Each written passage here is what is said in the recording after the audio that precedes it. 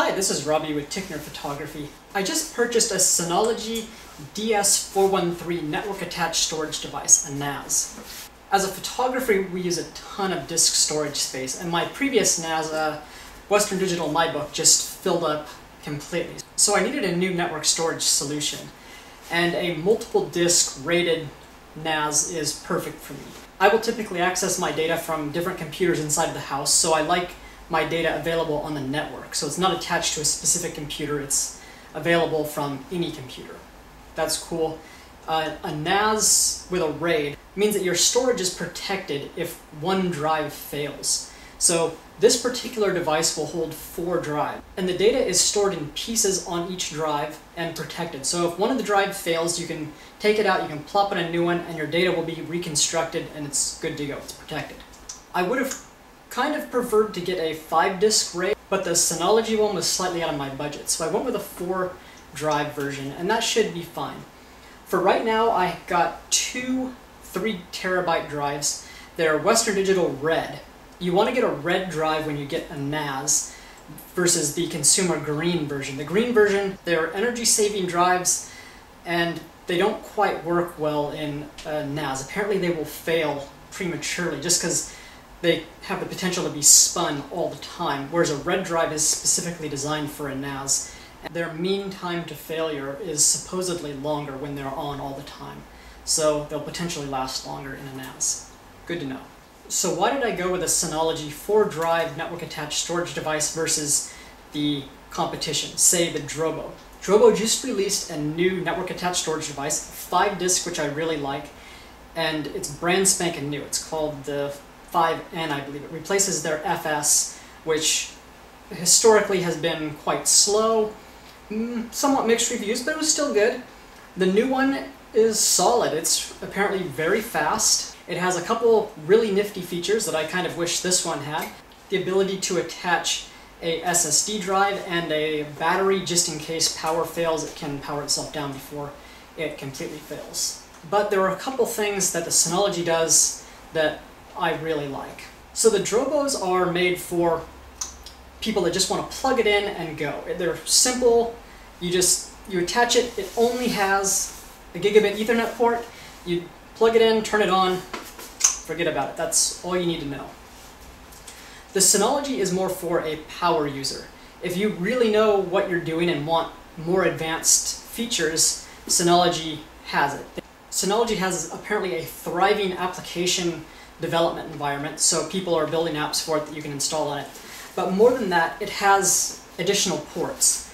It has a USB 2.0 port in the front, and it has 2 USB 3.0 ports in the back, along with an eSATA port. So this is all in addition to the gigabit. This allows you to plug in an external hard drive to this guy, SSH into this thing's Linux terminal. You can write a cron job that will do an rsync backup of your data onto an external device that you have sitting here that you can switch out once in a while. It gives you a lot more options if you want to do backups without having a computer involved. You could just plug in an external hard drive, tell it to go, let it sit there all night, and it's working, your computers are off, everything's happy. This has some features for more advanced users. You can still plug it in and forget about it, but if you're a more advanced user, it has some additional features that I liked. So that's why I chose Synology.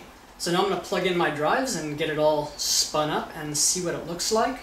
See how loud it is. I'm a little bit curious about that. For my initial setup, I only got 2 3-terabyte drives that I'm going to put in here. They will be mirrored because there's only 2, so I'll only have 3 terabytes of data available. And then in a few months, I'm going to get 2 additional 4-terabyte drives, which should give me 10 terabytes of protected storage on this, and that should last me a while, hopefully. So let me go turn this thing on, and then I'll show you what its environment looks like when you try to access it remotely. So I popped the drives into the NAS and plugged it in, turned it on, and I followed the quick start guide, which basically directed you at its IP address, and it logs you into this really slick web interface. So this is in a web browser connected to the NAS, and it looks almost like Windows. You have windows that you can drag around that contain information. You can open and close them. It has system monitoring utilities on the side. So it took probably 5 minutes, and it created the file system, and now it's providing me a little bit of information. It's running a background parity integrity test, which it says will take quite a while. It's probably verifying both drives are nice and happy. But there's quite a bit of information available. I mean, it shows you the temperature of each drive. Also, right now the hard drives are working away as hard as they can, and it's completely silent. I'm pretty much astonished. Those red drives are pretty cool. In this NAS, in this configuration, it's silent right now. Awesome. So what else can this thing do? A ton of things, apparently. So I created a new user, but it can have an FTP file system. You can set it up as a web server. It can be a print server. Tons of different backup and network configurations. So the thing that I was talking about was a terminal. You set up and enable SSH. And then from there, if you have an SSH client, you can now log in to the Linux server that represents this, and you can see what it's doing, where it's doing it to. You can set up your own cron jobs. You can mount drives when you plug them in via USB, and then set up scheduled jobs to back up specific things or copy files, move back and forth, whatever. But you have a lot of control in this thing right out of the box. And then in addition to that, there's this package center thing. And this will take a second to load, but here we are. Just to give you an idea of some of the apps available for this thing, you can have a Drupal web server. There's cloud backups. You could back up to Amazon Glacier, I've read. There's an app for that. There's media services. You set up a Wikipedia, a mail server, picture station. I mean, tons and tons of these things available. Really cool. So you just click on them and install them, you're good to go. I presume they're not that difficult to write, so as a developer I might be able to build something for this if I so desire. So with my two 3 terabyte hard drives, I'm getting about 2.7 terabytes of usable space. That's pretty much what I expected. So later on this year I'll put in 2 additional 4 terabytes and should get me right around 10 available space. So our next step is to actually do something with this NAS. It's on the network. I had to first create a shared folder. So I basically dedicated all of the space to this shared folder, and this is what I'll put all of my pictures on. The next step is to get it to work in Lightroom, but there's a middle step to make that happen.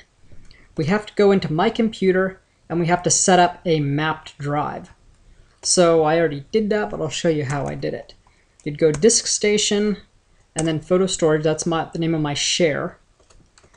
You'd grab that thing, you'd say Map Network Drive, reconnect at login.